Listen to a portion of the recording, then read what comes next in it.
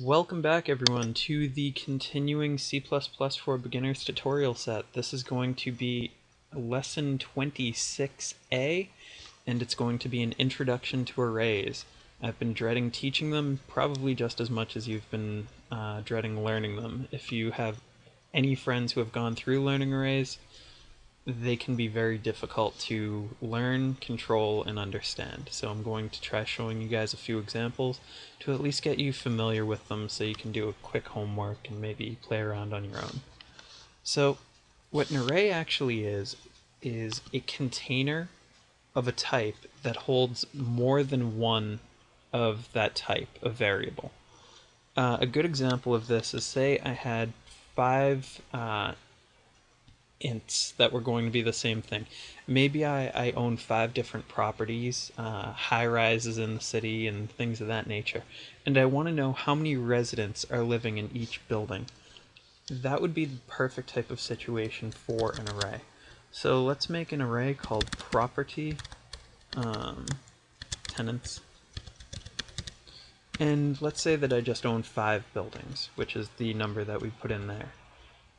So what I can then do is I can specify, let's say I want to have 10 people in my first building, 15 in my second, 20 in my third, 25 in my fourth, and 30 in my fifth building. Apparently my fifth building's pretty big.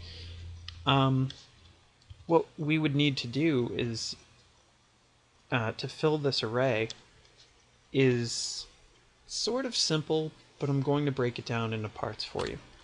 Now, with any array, the easiest way to fill it is going to be with a for loop.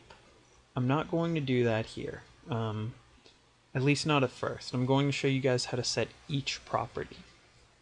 So I'm going to start by saying property tenants 1, or actually, I'm sorry. That's a very common mistake that I almost made right there. Now, first things first, arrays, when you set up an array of 5 elements, it is not 1 through 5, the way that you might expect. The elements start at 0. Arrays are always known as 0 indexed. And what 0 indexed means is pretty clear. They start at 0 and go up the number that we set them. So in this case it's 5, so it would be 0, 4. So the actual locations are 0, 1, 2, 3, and 4.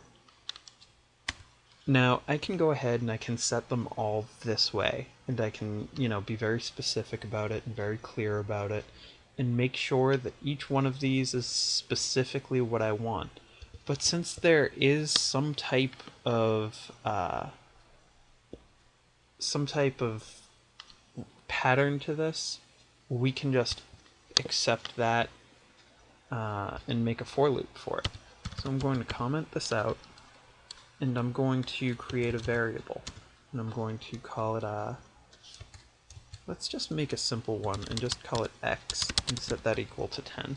I know I said I'd get into more descriptive variable names, but this is kind of an in-depth topic and I don't really want to get too, completely out of hand.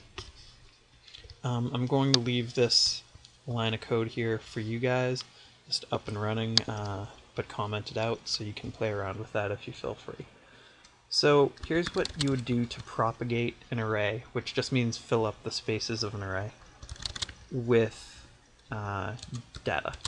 So we're going to do the old initialize the counter, int I is equal to 0. We're not going to need it outside of this loop, so we're not going to define its scope outside of this loop. We're going to do I is less than 5 because that's the size of the array, and we're going to increment it.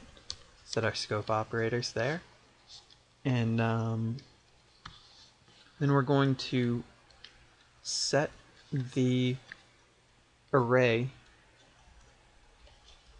where is it? Property tenants of I is equal to x. So in this case, I want to kind of go over each part of this. Now, when we normally set a variable, we would say something like property tenants is equal to x. And what that would mean is, the actual variable is now equal to whatever is in x.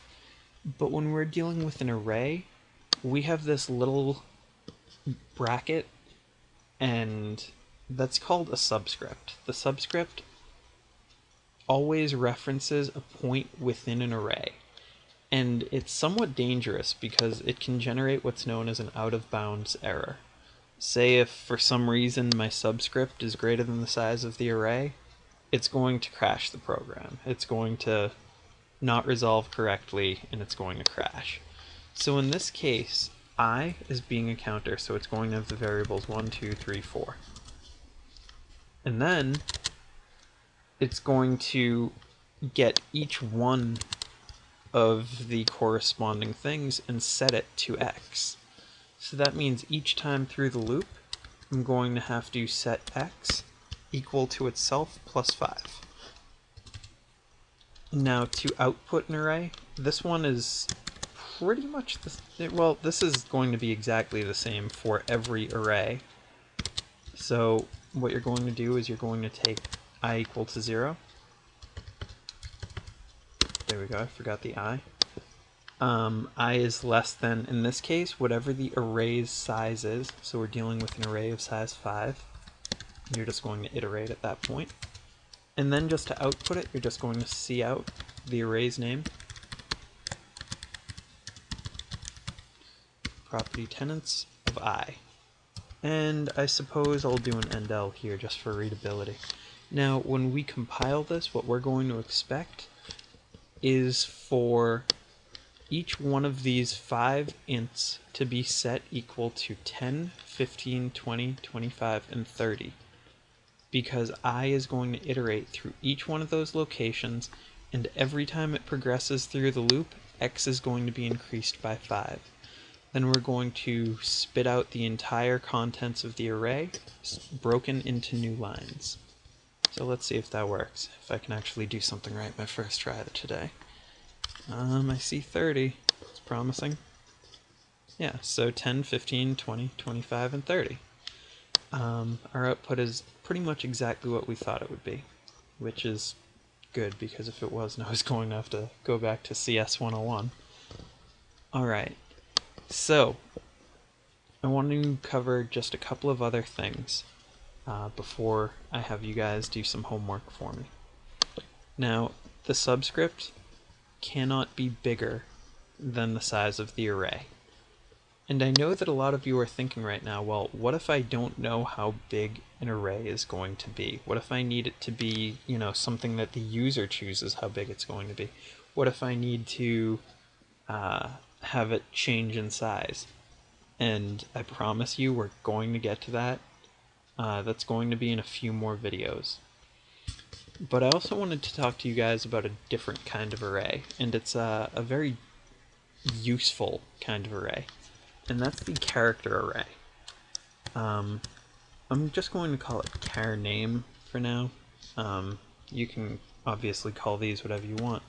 And we'll take in an array of 80 characters, and we're just going to initialize it to a blank space.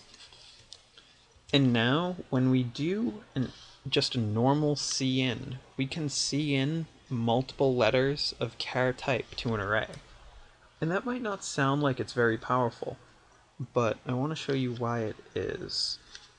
Let's see, we're going to say cout enter your name. Having just as much trouble typing this morning as always.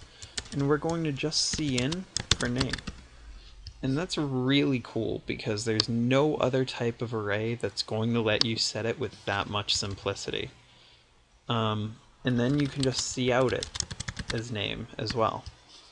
And so I just want to show you guys that that works before I carry on. I don't know why this excites me so much, other than it didn't quite work the way I wanted it to. I'm just going to set it equal to a blank to an uninitialized array, because apparently that was an improper initialization. So my name is Damien, and then it can spit Damien right back out. And the reason why this is exciting is because it's going to transition us very nicely into learning about strings. And strings are going to be the next thing that we cover after this. So what I want you guys to do for homework for me is I want you guys to create a couple of arrays of different types. You can use int, you can use double, you can use floats, you can use char, strings. I wouldn't recommend an array of strings, they're very hard to work with. You can make an array of booleans, you can make a lot of different things. So what I'm going to give you guys for homework is I want you guys to make me an array, type of your choosing, that you fill with a for loop,